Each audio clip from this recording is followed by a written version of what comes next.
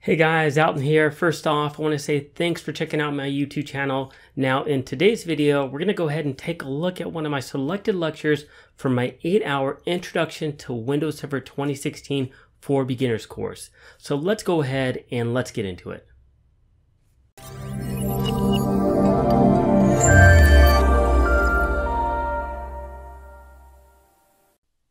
In this video, I'm going to show you how to enable something called remote desktop connection on our Windows Server to allow us to remotely connect into it from other systems on our network. So why would we want to do this? Well, if we're an administrator and let's say that we're sitting at our computer, or maybe we're sitting at somebody else's computer we're working on, and we need to make a change on the server, but we don't want to walk over to the server room and be physically in front of the server. Well, we can enable this feature on the server to allow us to connect in remotely from another system. And if you're the system administrator for a small organization, this is definitely beneficial to have in place. So I'm going to show you how to do this because it's very easy to do. So on our server, what we're going to do in Server Manager, we're going to click on Local Server. We're going to see right here where it says Remote Desktop Connection. By default, it's disabled. So we're going to click on here. And then we're going to say Allow Remote Connections to this computer. And we're going to leave this check marked. We'll hit apply, and now we are allowing remote connections to this server for anybody that is a part of our administrator group. Now let's say that we had other IT personnel, but they're not a full-fledged administrator, and we created a separate security group for them. If we wanted to add them, we would have to click here on select users, and then we could add them in here. Click add, type in the usernames, or type in the group and add them in. Now we don't need to in this demonstration, but I just wanted to show you that by default, anybody that's an administrator has access, but if we create these as security groups, we need to go in here and do it. So let's hit OK. And if we go back to the dashboard, then click back on local server, you're going to notice that this now changes to enabled. And we can verify this in our firewall as well. So we can do a search, we can go down to firewall and click on firewall within our control panel. And what you're going to notice is that, remember, we turned off a firewall initially, but when we added this to our domain and promoted it to a domain controller, it turned on the firewall for our domain. So if we click here, allow an app or features through the Windows firewall, you're going to notice that if we scroll down, and let me find it, here it is, remote desktop, it's now allowing remote desktop into the server on our domain, in a private network, and also in a public network. Now, if we want to look at the specific port, we can go back to Firewall, and we can click on Advanced Settings, and this is going to show us the detailed rules. So we want to look at inbound rules because we're allowing connections in. So we're going to scroll all the way down, and we're going to find the remote desktop, and here it is, remote desktop. There's 3 different rules. We'll click on user mode because this is where a user is connecting in.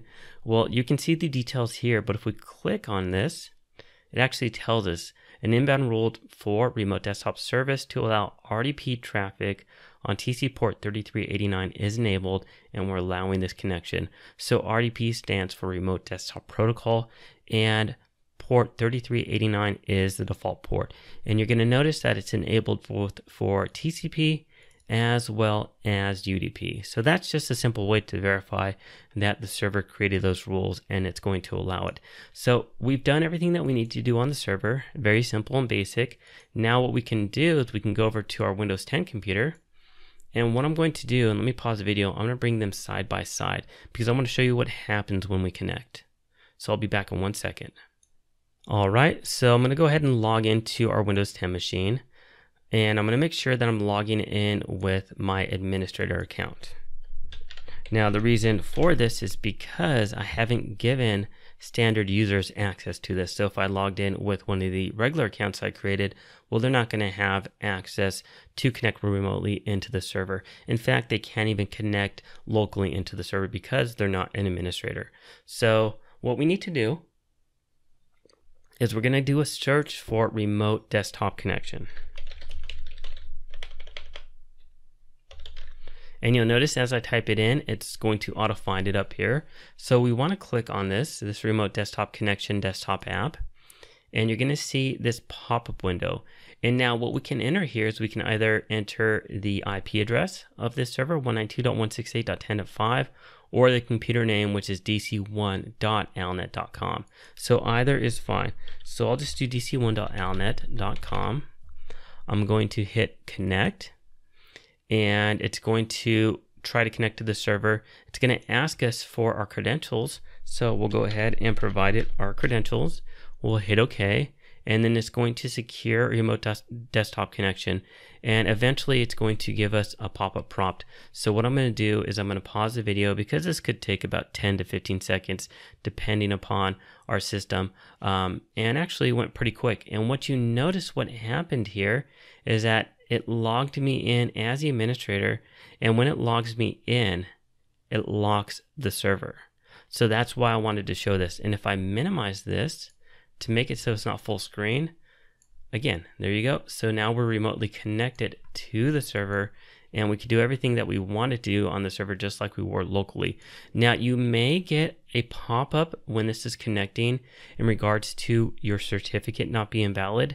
If you do get that, just go ahead and click continue, because that may be something that pops up, and sometimes it does when you're connecting to these servers, especially depending upon the actual type of account. And I'll show you what it looks like. So I have a screenshot from a different server. So let me pause the video and show you what that looks like.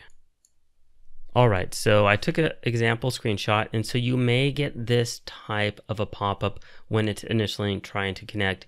And what you want to simply do is say, don't ask me again, check mark that, and say yes. So if you do get that, don't worry, it's pretty standard, and you may get it from time to time depending upon if you're connecting to this server or not with a different account.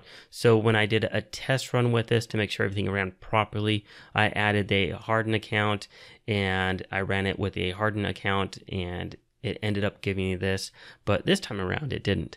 So you may get this, you may not, just so you know that this is standard. It's just saying that we don't have a valid certificate because we don't have a certificate authority in place, and we're not going to get into KPIs and certificate authorities and all that stuff. Just understand that just if you click this check mark and say yes, you'll be fine to proceed forward. So that's all there is to doing this. At this point in time, we are remotely connected to the server, and if we wanted to do anything with this server, if we wanted to add a role, we could click dashboard, add roles and features and whatnot. If we wanted to go to tools and we wanted to go to group policy management, we could do that. It's as if we're actually sitting in front of that server. So very nice tool to have. And then if we want to cancel out the connection, we can just go ahead and we can say sign out, or we can go ahead and close this out, and it's going to end our connection. And then what we can do is we can go back into here, we can log back in. So that's the easy way, the very simple way of setting up remote desktop connections to our server so we can access it remotely on the network from another system. So if you have any questions in regards to what we did in this video, please let me know. If not, thanks for watching, and I'll see you at the next video. Take care. Well, I hope that you enjoyed today's video and you learned a lot from it. If you did, please give this video a thumbs up, and also consider subscribing to my YouTube channel. Now, if you're interested in taking this full course or just learning more about it, check out the video description down below, because I've included a link where you can learn more about the course and enroll into it if you'd like. So again, thanks for watching my video. I appreciate it, and I look forward to seeing you guys at the next video. Take care.